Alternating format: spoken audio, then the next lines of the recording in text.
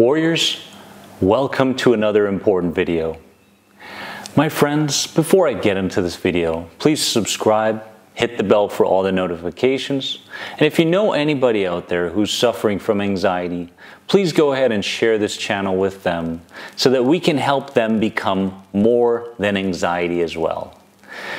My friends, today I want to discuss health anxiety, okay? And I visit this topic quite often because I believe that it doesn't get enough quality attention, and it needs to.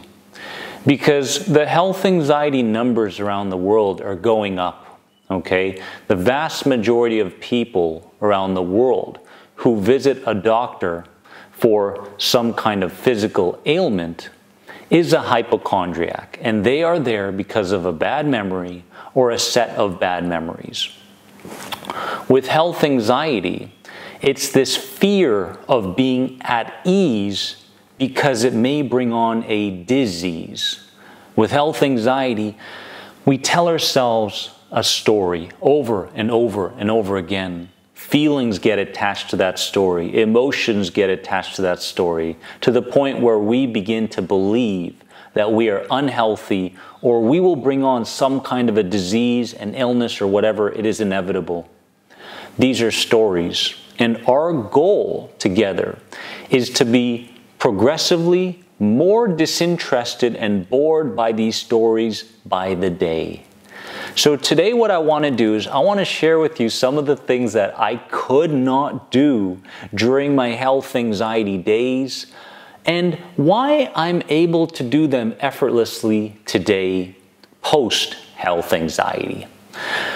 The first thing that I could not do for the life of me was exercise. I could not exercise, and the biggest reason was because I was concerned about my elevated heart rate. I had connected an elevated heart rate to a potential heart attack or stroke, and therefore every single time I walked or I ran or whatever it was, and I said, I'm going to exercise today, I'm going to break through that fear, and I exposed myself to the fear. I did it, but I did it in the wrong way. I didn't realize that exposure itself could in fact backfire if I did not bring some tools with me, right? And so when I healed from health anxiety, I was able to consciously and with awareness change my perception over my elevated heart rate. It wasn't that my heart rate that was high was leading to some kind of a problem. It was that because my heart rate was high, the most important muscle in my body, my heart, was getting stronger. And because that's the case, I was moving towards optimal health rather than lessened health. So the biggest shift was my perceptual shift. I had made a decision. I made a decision to say, you know what, it's not that way, but it's this way instead. So every single time I felt this burst of energy and my heart rate going up, I said, oh my goodness, that's a good thing. It's not a bad thing. Nothing bad is going to happen to me. This is normal. I'm doing something here that causes my body to sweat and detox and such, and causes me to become physically, mentally, and emotionally stronger. This is good for me. It's not a bad thing. So because I was able to shift my perceptions over my heart, I was able to exercise, and I no longer paid so much attention to my heart, but rather I was more focused on the exercise itself. So I was able to do that. The second thing I could not do during my health anxiety days was socialize. I could not socialize for the life of me because there was an association that said to socialize may impact my self-worth even more negatively, right? If I socialize with someone and the conversation doesn't flow, or I have nothing to add to this conversation, then how can I ever look myself in the mirror again? You know, with anxiety in general, we want to keep what we have and we don't want to risk it, right? So we stay within our comfort zones in the hopes of keeping what we have because we're afraid of losing it, right? So it was very difficult for me to socialize because my self-worth was at risk. I was already feeling worthless. I was already feeling damaged. I was already meeting with darkness every single day, praying, doing everything I could to lessen my anxiety levels, to give me some form of freedom, internal freedom, so that I could live my life. But I couldn't until I was able to socialize. And the way I was able to socialize was I associated socializing to sharing wisdom and learning from other people. Isn't it interesting how when we can believe and be emotionally invested in a new idea, we begin to believe that idea. This is straight on CBT, okay? So I was going, okay, socializing doesn't mean a risk in terms of my self-worth. Socializing means that I have wisdom within me that I can share, and I can learn from other people, therefore it will only help me with my anxiety. Right? It's not easy to believe in a new idea. It's not easy to believe in a new perception because that inner child within us, that subconscious mind and body, wants to stay in a world that's familiar. It's not very comfortable with change. It doesn't know what to expect. And it basically wants to keep you in this comfort zone out of fear. Fear of doing the wrong thing and experiencing another traumatic event similar to the one you've experienced a long time ago when you were a child. So because this is the case, when I'm discussing all of these things that I was able to do, the most important thing that you can do starting today is to rebuild a new relationship with your own subconscious inner child, right? When the inner child begins to feel safe in those environments and situations that he or she doesn't really feel safe in, then all of a sudden, you will begin to believe the new idea. And when you do, it will be effortless, it will be flawless. The third thing that I could not do was be creative. I don't know if you can relate to this or not. If you can, comment below. Creative acts back during my health anxiety days were too risky to follow through on because familiarity equals safety, okay? My inner child was saying, don't be creative because you may make a mistake. If you make a mistake, then your self-worth will deteriorate even more and this world will become even more fearful than it is right now. There will be more threats. So why bother becoming creative when you could just do the same thing that you're doing every single day and be safe, okay?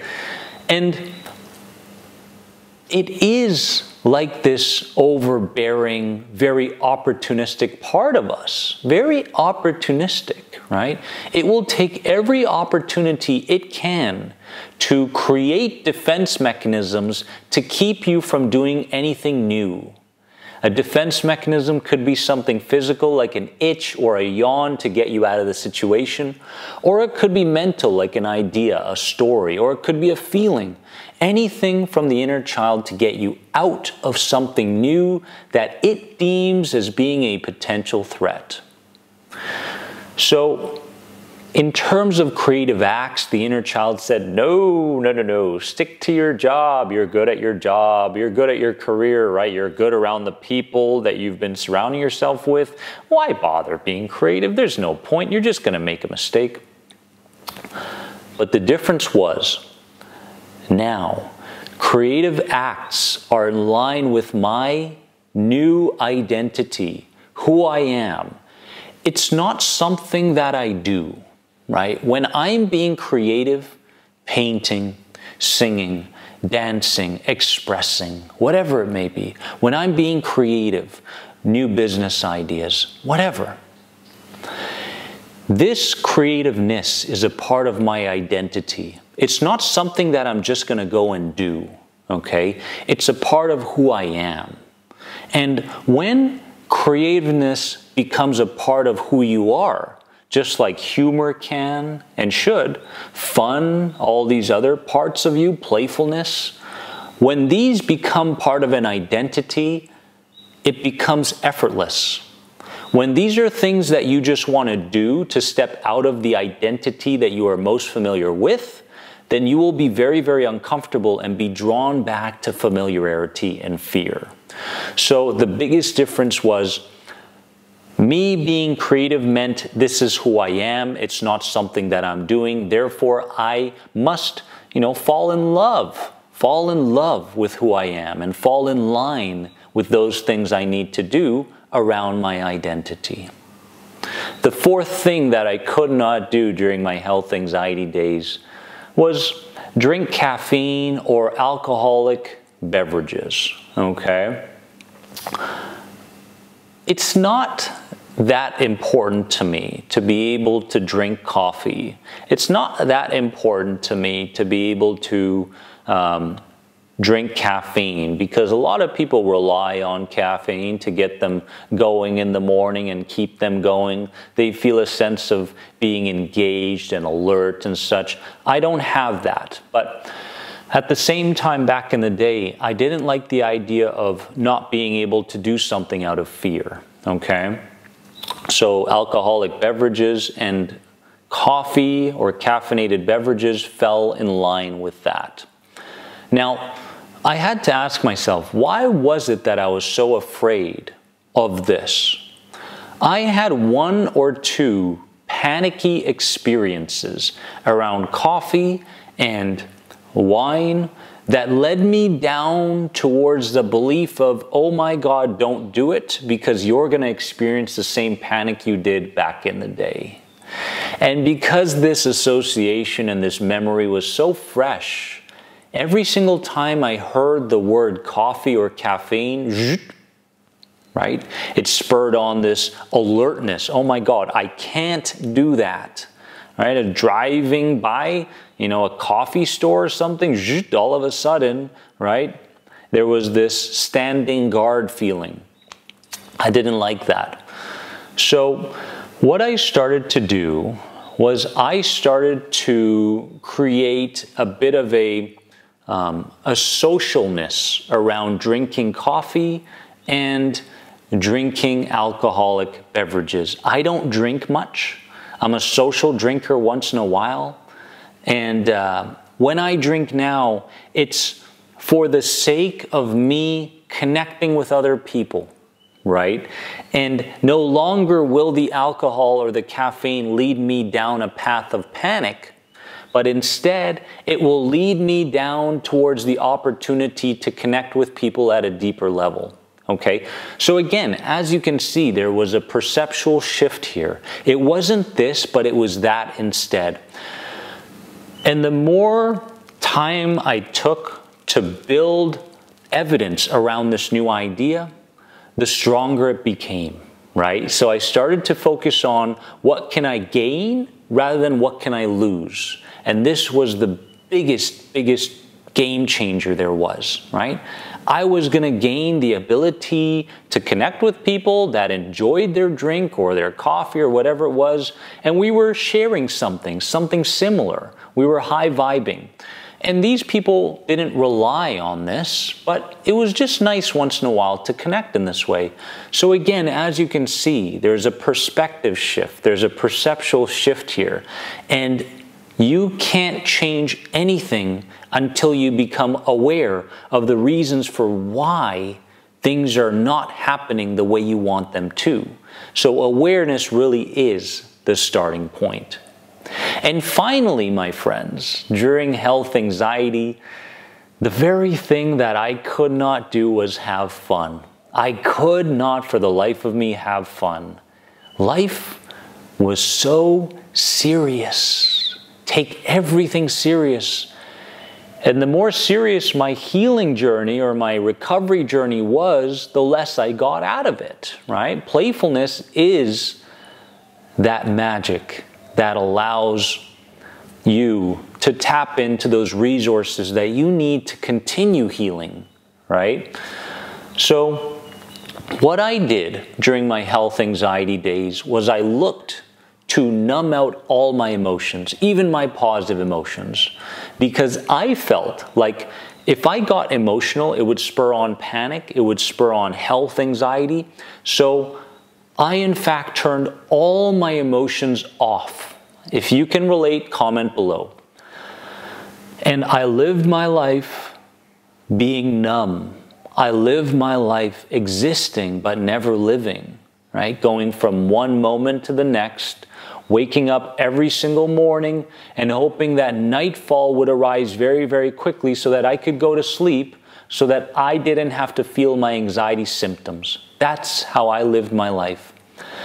Now, fun came back into my life when I changed my motto, right? My life motto. Back in the day, my life motto was, life was a dark, deep tunnel, right? A never-ending, dark, deep tunnel.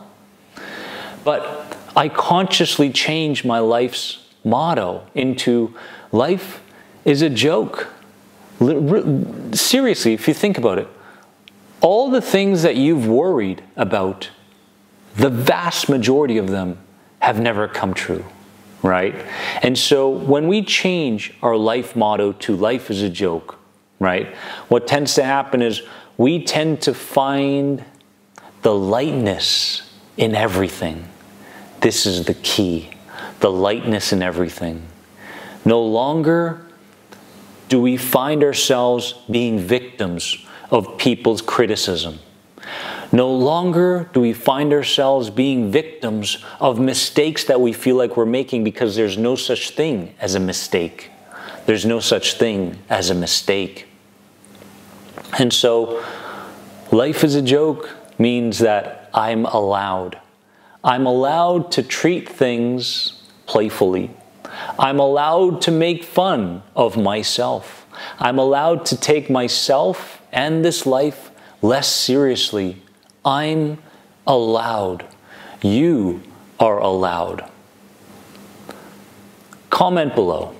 Let me know which one of these 5 spoke to you the most. If you're currently going through any of these, you may want to go ahead and visit the Inner Circle program at theanxietyguy.com to begin your healing journey. And warriors, I just want to leave you with this. No matter what stage you are in your health, anxiety, healing, I want you to know that you're exactly where you need to be. And the answers don't have to be there right now. They will be there at the time that they need to. All you have to do is continue to be open towards understanding this journey better and being open to new perceptions over yourself and reality. If you can do that with an open mind and an open heart, you are on the right path of healing. I love you all from the bottom of my heart. Enjoy this day, and remember that you are more than anxiety.